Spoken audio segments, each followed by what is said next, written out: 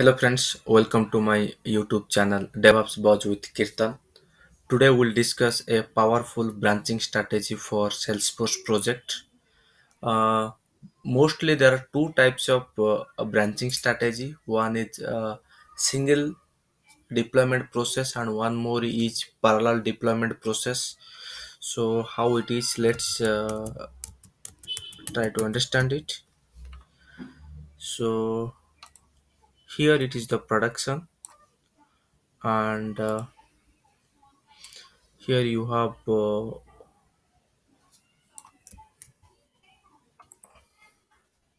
version control, and here you have developers.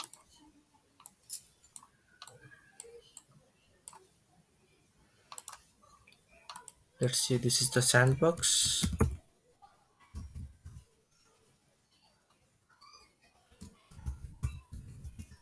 this is version control. Like let's say GitHub,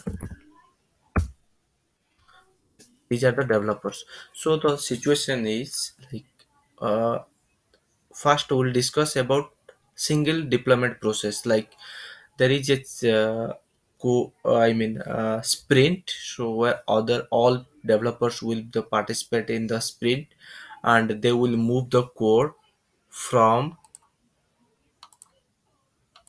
one branch to one sandbox, and once the changes are approved, then again it will move from other branches to other sandbox, then finally it will move into the production.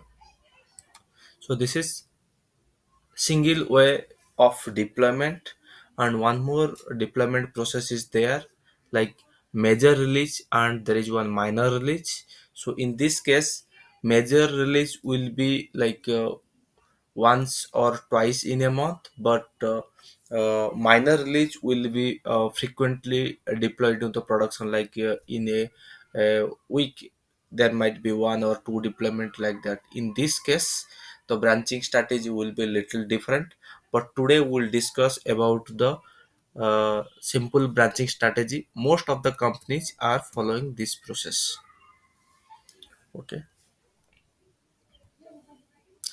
so what is the let's see what is the deployment flow here. Mostly uh, in the current process, people are people are having projects are having QA sandbox, UAT sandbox, and then they have the production sandbox, and each developer or a group of developer have their own sandbox, that is called develop sandbox.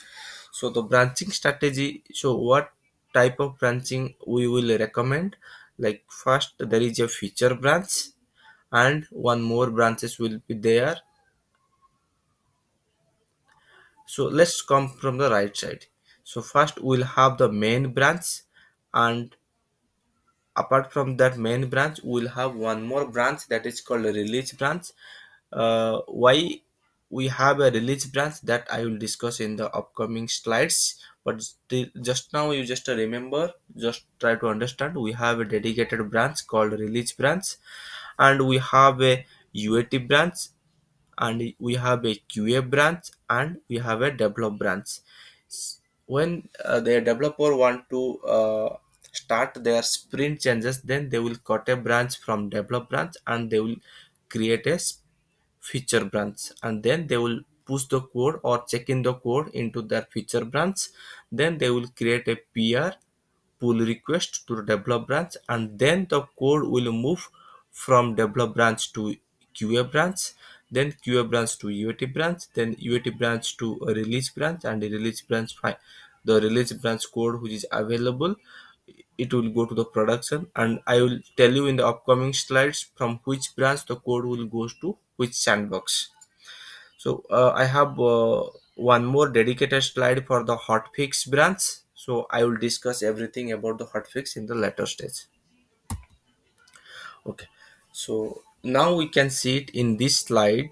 I have discussed which branch is tagged to or connected to which sandbox. If you will see it here, the developer branch is tagged into or connected into the develop sandbox, and here QA branch is mapped to the QA sandbox, and UAT branch is mapped to the UAT sandbox, and here release branch is mapped into the production.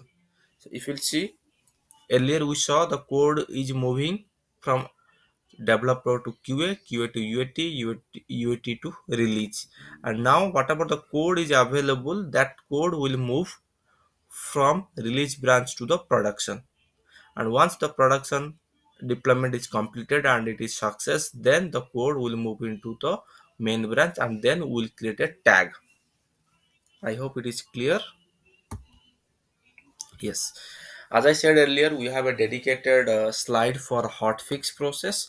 So hotfix process, I'll explain it here. So we will create a hotfix branch from the main branch, and then we'll provide this hotfix branch to the developer. They will create a branch from that is called as hotfix feature branch. Hotfix, they can nomenclature. I'll in the upcoming videos I will just explain on the nomenclature of the each branch and how it works. So here just try to understand. The developer will create a feature branch of hotfix, then they will commit the code here, then they will push into the hotfix, then the code which is available in the hotfix, it will go to into the hotfix sandbox. So hotfix sandbox, once it is approved, then the code will move from hotfix to release, then the deployment will happen from release to prod. Once the code is uh, deployment is success, and then we will push the code into the main branch, then again we will create a tag. This is all about the deployment process. Then we'll come to the code SyncUP process. Once the code is, for example, if you'll see it here, developers development is going on in this one develop branch, and then at that time there is a hotfix happened, and the code moved to into the production, and then it each merged into the main branch. So the changed code will not be available in the develop branch. So it might create a issue like the latest code is not available, and the chances is there to override the code. To avoid all those things, we have a process that is called code SyncUP process. This is the upcoming slide. Yes, so what happens once the code is merged into the main branch, then we will sync up the code into the each and every branches. So how it's like this, you can see the dotted line, the code is merged in the main branch, then we are just syncing creating a downstream pull request. It will then the PR, it will be merged in UAT branch, and then it will go to the QA branch, then it will go to the develop branch. So the latest code or modified code in the hotfix will be available in each and every branch. As the code is new code is available, then we also do the sync up with the sandbox. Whatever the changed code is available, we can go for the delta deployment. I will discuss what is delta deployment, what is full deployment, and all those things in the upcoming videos. So right now let's just talk about the delta deployment. Delta deployment is nothing but the incremental changes deployment will be deployed in the respective sandbox. I hope it is clear. For any query if you have, then please drop a email to mbr.kirtan@gmail.com. I will address as soon as possible. Thank you everyone for watching this video.